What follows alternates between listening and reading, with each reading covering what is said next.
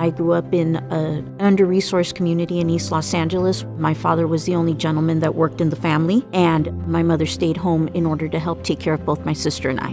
We were loved, but the only way that we were able to overcome adversity was by going to school. That meant that we had to be able to figure out what that system looked like through the help and support of our teachers. And that really has impacted my life. It is the reason I went into education.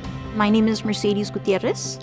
I am a graduate of the 2015 cohort of the doctoral program at Cal Poly Pomona, and currently I am the Vice President Assistant Superintendent of Human Resources at Cerritos Community College. I can see the impact that the work that I do in human resources has in terms of teaching and learning, but also in the impact to our classified employees, our non-teaching staff, and they are also the building blocks of this institution. When you create equal educational opportunity, you are creating equal employment opportunity. And so to be at an environment where I can see the impact of my work, to see how their work affects student learning, I think is the greatest impact that I can have at this institution. And had I not completed the degree, I don't know where I would be or whether or not I would remain in the HR industry.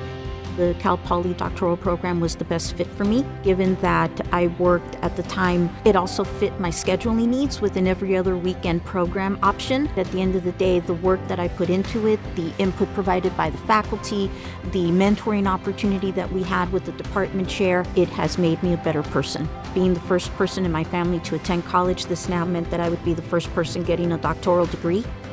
It was a very bittersweet day. The night before, my mother got taken into the hospital. I actually went to go see my mom in my regalia the morning of the ceremony, and I took what would be my last picture.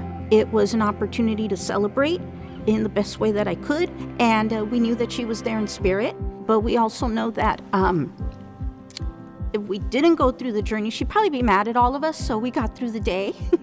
And it was the opportunity to break barriers and open doors, and I feel that I did that day. The program very much transformed me in ways that I would never imagine I'd be here today. I never thought that I would teach a doctoral class. It was certainly an opportunity to be able to give back to the university in some way, shape, or form. To me, it's very important that I be in a community where I can set the example, in particular to young women of color. And so I believe that it is imperative that we continue to give that message out to the community so that all students can understand that having an education does change their lives drastically, not only for them, but for generations to come.